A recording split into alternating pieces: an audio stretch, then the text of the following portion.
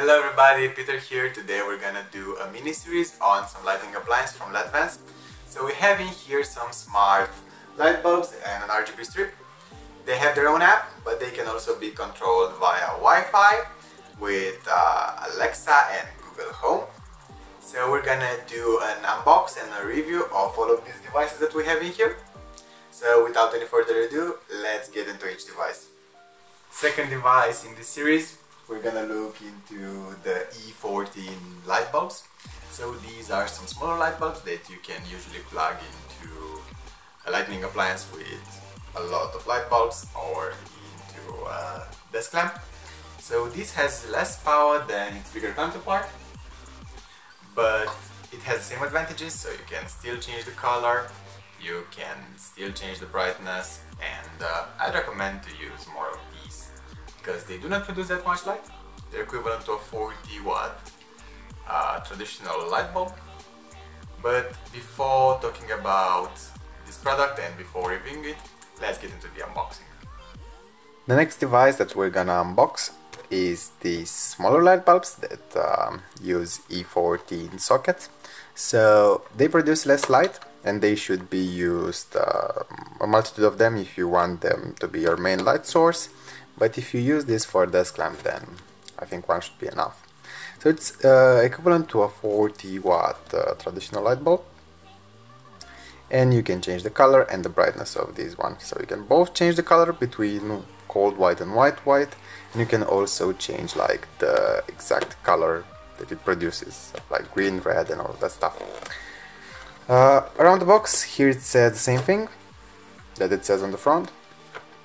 I think this is used for like putting them onto a shelf, so you can put them like this or like this, no problem. On the back, maybe I should cut this first so you can see everything a little bit better. So let's get this one out. It says that with only this light bulb and their app you can have a smart home. Questionable thing in my opinion, but it should be quite an easy setup. So you need no hubs, you only need your router.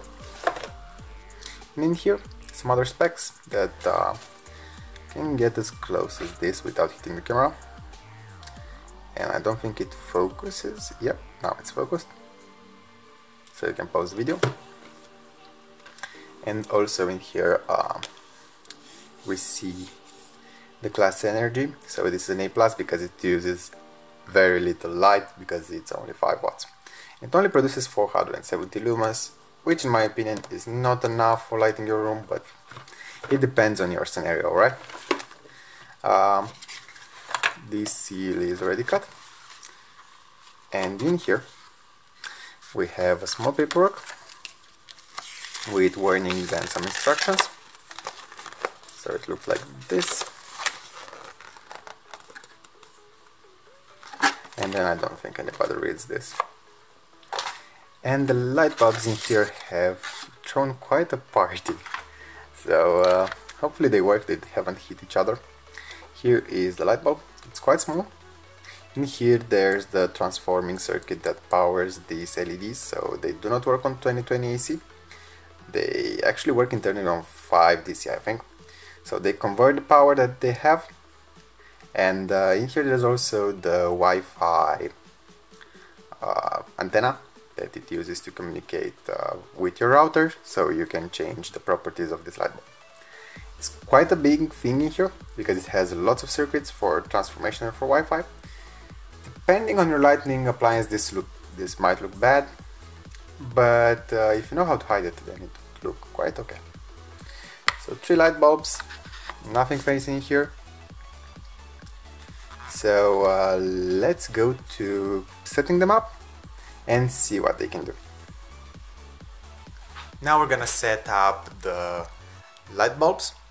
So I have already set 3 light bulbs onto this chandelier, and I also have to set up 2 here on camera so you can see how it's done.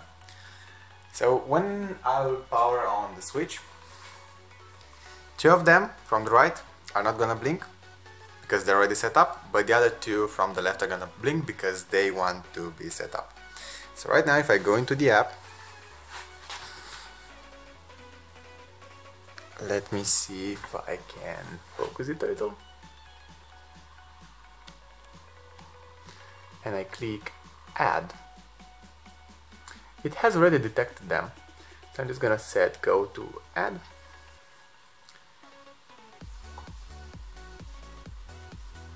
And we need to add all.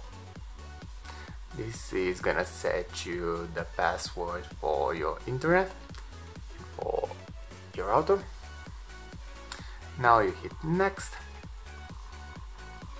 and it said that I need to click this add all button again. Oh no, so it's doing an update actually. You see here there's something loading. That's a firmware update. So the first one has updated. Let's wait for the second one as well.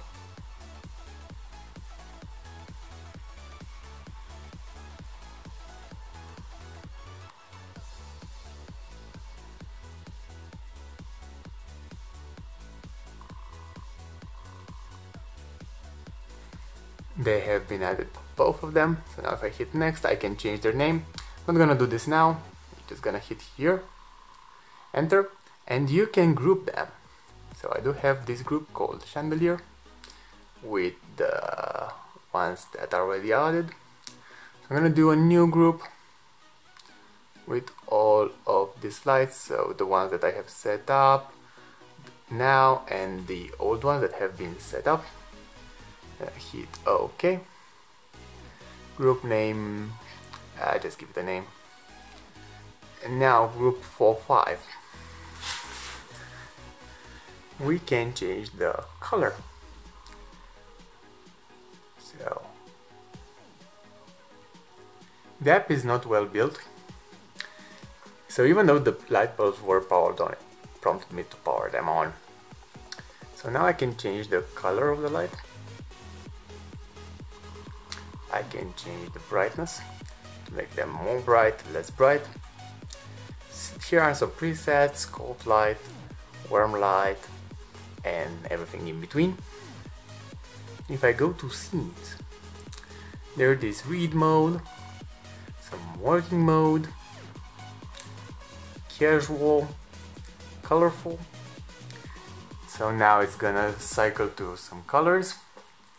The main colors, basically red, green, blue, other shades of yellow, magenta. But I don't find it that interesting because it's not going smoothly. Dazzling is basically the same thing. The fact that interests me the most is actually when you do a new profile and you can pick your own color. Let me get this in focus. Because of the lighting situation, the camera is not adjusting as I wish to. So you can just pick your color and set up a mood for you. You can also change the brightness in it here as well. This is the basic functionality. There are also some voice commands for Alexa. I'm gonna do this in another video for all of these devices when they're set up. So without any further ado, this has been the video. Thanks for watching.